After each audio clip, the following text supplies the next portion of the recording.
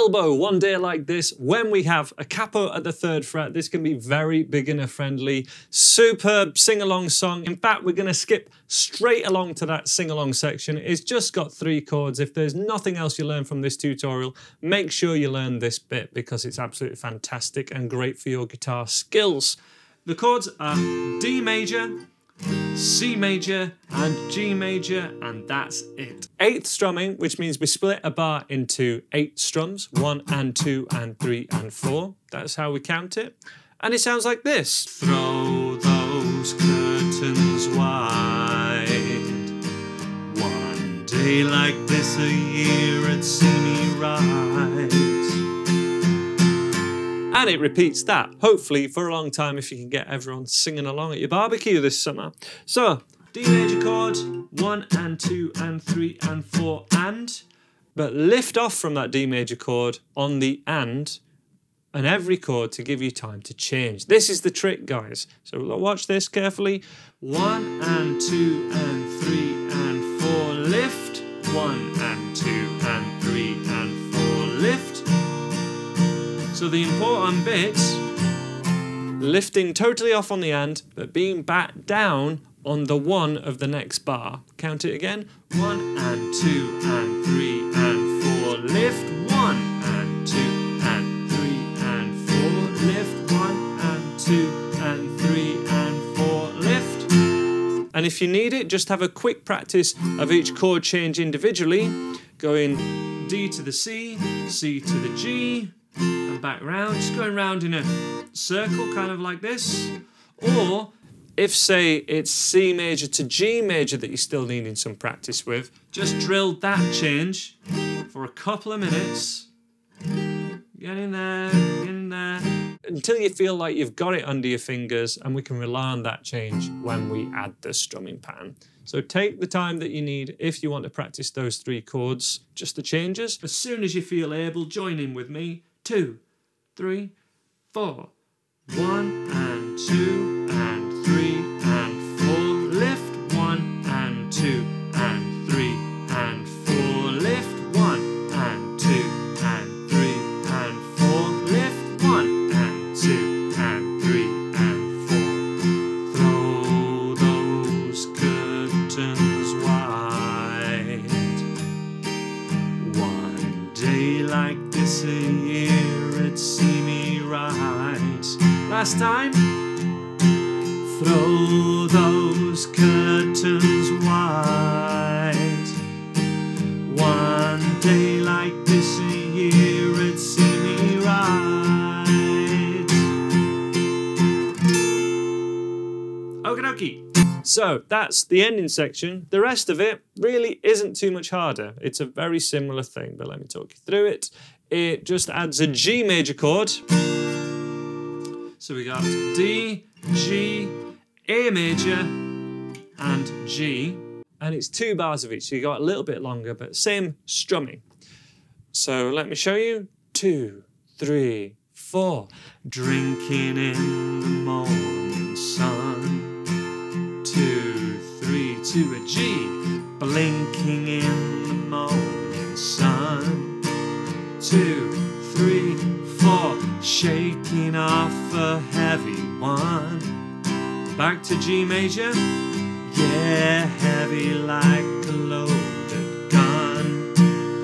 And that's the gist. The only other thing that happens is it's the same chord progression for the next part, but it's E minor in place of an A major. A major can be played like this, but many beginners will have learnt it like this, perhaps from my lessons or elsewhere. That's totally fine. As long as it is the A major chord and not an A minor, you're all good. Let's go for broke. Let's try and go for that straight away. If you struggle with the 8th strumming, 1 and 2 and 3 and, just go on the beat, which is that main pulse. Reduce the strumming down if needed, but other than that, join in with me and let's have some fun. I'll play it nice and slow for you. From the D major chord. 2, 3, 4. Drinking in the morning sun. G chord 2, 3, G. Blinking in the morning sun. 1, 2, 3. A major. Shaking off a heavy one. They're heavy like a loaded gun. What made me behave that way? Using words I never say. E minor this time. I can only think it must be love. G major. Oh, anyway, it's looking like a beautiful day.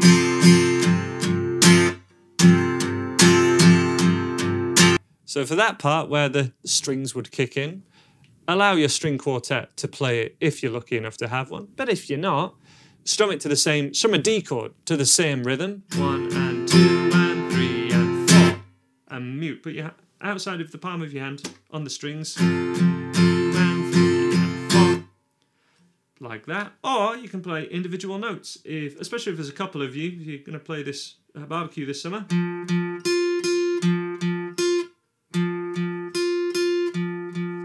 That's just the note from the D major chord. It's the open 4th string to the 2nd string.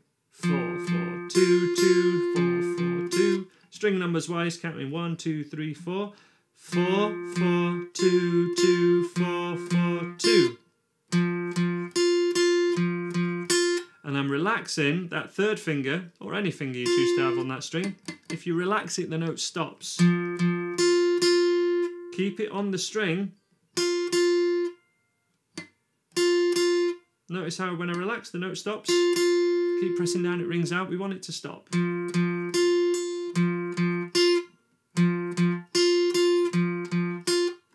Or if we relax there, mute it here if you need. Like that. Or just strum it. That's essentially, guys, that is the whole song. Obviously, it's quite long. So joining into the original can be a challenge, but that's what I want to encourage you to do. I'm actually going to leave this one with you now. I'm going to link on my website where this video is embedded. I'm going to link below to a live version that I recommend you strum along to and see how you get on. This is a good one to judge where you're at because we have those 3 simple sections. That main chord progression, D, G, A major, and back to G. We have the riff section. And then we have the end, throw those curtains wide. You've got those 3 sections. Get them all individually, try and put them together, and try and play along to Guy Garvey and Elbow. I think you'll have loads of fun. Let me know how you get on in the comments below, and I'll see you in the next video.